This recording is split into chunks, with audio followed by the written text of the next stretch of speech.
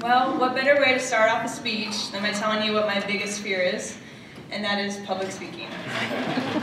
It's kind of funny how I can play softball in front of 10,000 fans, but just the thought of speaking in front of 200 people and I start shaking. I would almost rather lose a championship game than be standing where I am right now.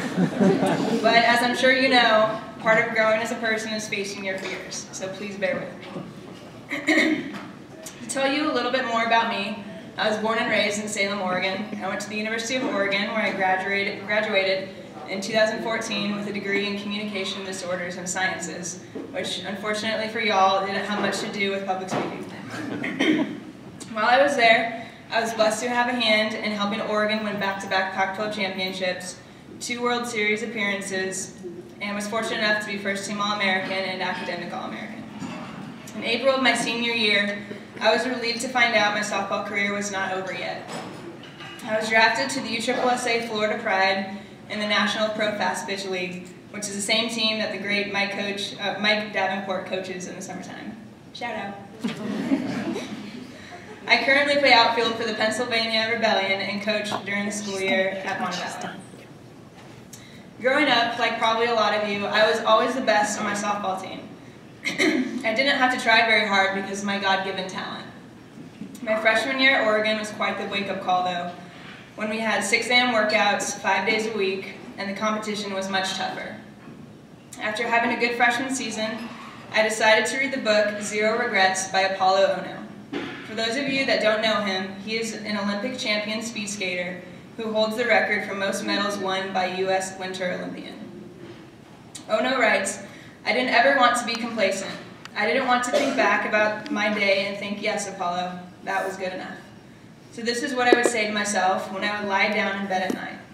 0 regrets. I would think about it, and I would even say it out loud to myself. This is what I would say to myself when I was hammering out miles on the treadmill. No regrets. Sometimes inside my head, sometimes out loud. This is what I would say when I was in the weight room. Absolutely 0 regrets." After reading this book, as well as my best friend becoming medically disqualified from our softball team due to a back injury, I realized I had completely taken for granted my softball career. For 13 years, I simply coasted and took advantage of the fact that I was naturally athletic. I decided to change my mentality to Apollo Ono's. Have 0 regrets. I didn't want to look back on my career from that point forward and wonder how good could I have gotten had I not cheated that rep and cut that corner. But instead be a leader to all of my teammates and how a champion prepares and plays the game. My friend's injury really opened my eyes to how my softball career could be over in the blink of an eye. I began to have the mindset that every day that I was able to work out at 6 a.m., to run a conditioning test, lace up my cleats, tear up my leg sliding, to win or to lose with Oregon across my chest was an absolute gift. The catch is that gift lasts for 4 years. I can tell you right now that the feeling when you walk off that field with your team's jersey on for the very last time is indescribable.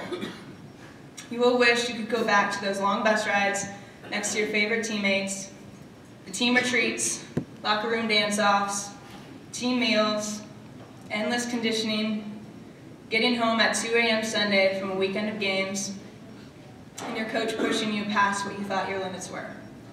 I will tell you, just like I tell my players, you will miss it. So relish in every minute you have left, because once it's over, you can never get it back. By being in the moment and making the most of the time you do have, there could be a chance for you to continue your softball career after college.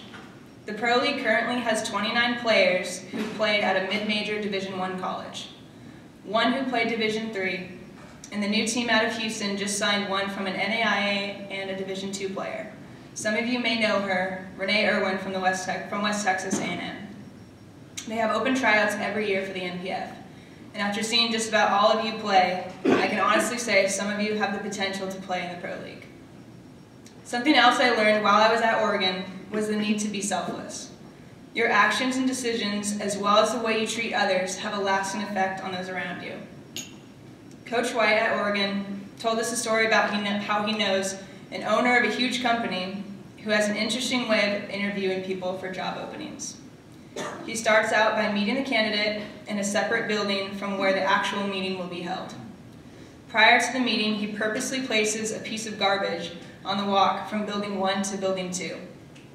If, along the way, the candidate picks up the piece of garbage and throws it in the trash sitting right next to it, then he continues the interview process in building 2. If they walk past it, he thanks them when they reach building 2 and says that he doesn't think it's a good fit. This is a perfect example of the need to be selfless and simply do the right thing in everything that you do.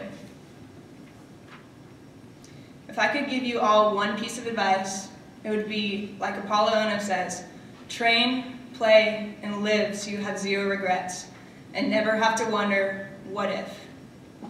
All in all, just be that player who your teammates and coaches will look back on and say, wow, that kid was relentless. Relentless in her work ethic, her commitment, her kindness, her selflessness, her heart. That is your legacy.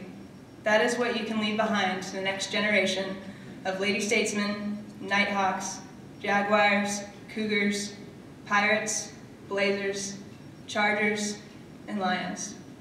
Thank you, and good luck this weekend.